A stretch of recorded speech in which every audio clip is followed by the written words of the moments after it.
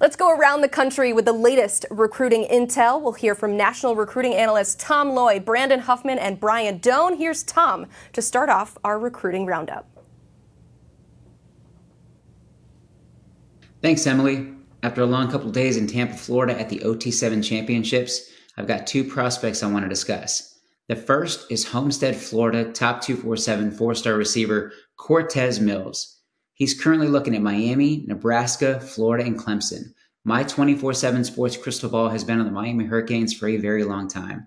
That staff has been doing a phenomenal job recruiting him, making him feel like priority number one, and giving him all of the right reasons to stay home. However, after this weekend, getting around Mills and talking to some sources, my crystal ball is being flipped to the Clemson Tigers. I feel great about Dabo Swinney and his staff getting this one done. We'll see if anything changes, but I like the Tigers. I feel confident that he's going to land in Death Valley come decision time later this summer. The other one I want to talk about is Alabama Thompson, top 100 four-star safety Anquon Fegans. He's looking at Auburn, Clemson, Georgia, and LSU. He's got a commitment date set for July 29th. We'll see if he decides to move it up. But my 24/7 Sports crystal ball is on the Auburn Tigers. Christian Clemente over at Auburn Undercover does a phenomenal job. He joined me on the crystal ball. We feel good about the Tigers. I see a Tiger theme here with this one, and I like Fegans to land at Auburn. Side note, pretty confident I saw him walking through the airport in Tampa, rocking some Auburn Tigers gear. Like I said, feel good about them landing there. Now let's send it over to Brandon Huffman out west to find out the latest rumblings over in his neck of the woods. Thanks, Tom. One of the biggest news out west this last week was the top 6 that was named by Carmel offensive lineman Jackson Lloyd. He's the number 3 player in Northern California in the 2025 class, the number 1 offensive lineman in the northern part of the state. But he named a top 6 on Thursday of Alabama, Ohio State, USC, Stanford, Oregon, and Tennessee. Now, Lloyd has set 3 official visits for the month of June. He just took his first official visit this past weekend to Ohio State. The Buckeyes are very much a factor there. Chip Kelly was the first coach that offered him back when he was the head coach at UCLA. They made it a point to offer him when he got to Columbus with Justin Fry, the offensive line coach, going to Carmel to offer Lloyd. And the Buckeyes set a high bar after hosting him this past weekend for an official visit. Now, he still has subsequent visits to Alabama and USC scheduled for the next 2 weekends. But the Buckeyes, who weren't even on the radar with an offer a month ago, now find themselves in the top 6. But realistically, they're in that top 3. The other top recruit out west in the Pacific Northwest, he's the top recruit in the state of Washington, is Zaydrius Rainey-Sale, the number 1 player in Washington. He's already been invited to the Polynesian Bowl, the All-American Bowl, and the Under Armour All-American game, committed to Washington the afternoon of the national championship game.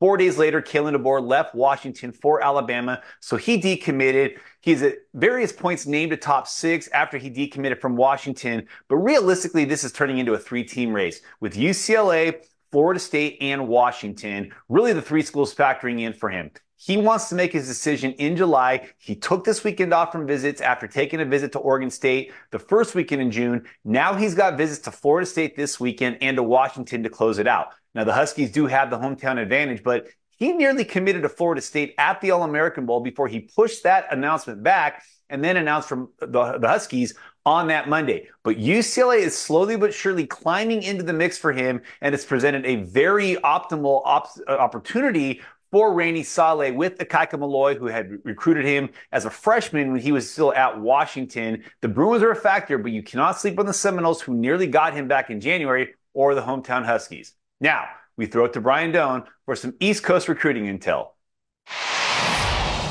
Thanks, Huff. In the East, we're going to look at 2 4-star prospects. First, we're going to start off with receiver Jeff Exinor out of the McDonough School in Maryland. Coming off of a Penn State official visit, he named the Nittany Lions his leader. He also made an official visit to Virginia Tech. He told me he does not plan on deciding until he makes an official visit to Maryland. After that, it should be a pretty quick decision. Penn State is always a tough one to beat for kids from McDonough, especially the high-end kids. In talking to some folks on Monday morning, I think that continues to be the case for Exinor. Another kid that the Nittany Lions are heavily involved with is Jahmir Joseph, a quarterback out of St. Joseph Regional in North Jersey. He made official visits to Stanford and Notre Dame. He will be at Penn State this coming weekend. He also has a trip to South Carolina set for June 21st. Everybody I talked to says Penn State is still the school to beat. They were the school to beat in the fall, the school to beat in the early spring when I was up on the St. Joseph campus. And as we sit here now, I still like where Penn State sits. It does not matter how many commits they get at the cornerback spot in the next few days. I'm told that he will still be a take because he is a priority kid. Thanks, guys. For more unrivaled recruiting intel, head to 247sports.com. We are running a 60% off promo on all annual VIP memberships. That deal runs through tomorrow night at midnight, so jump on that soon.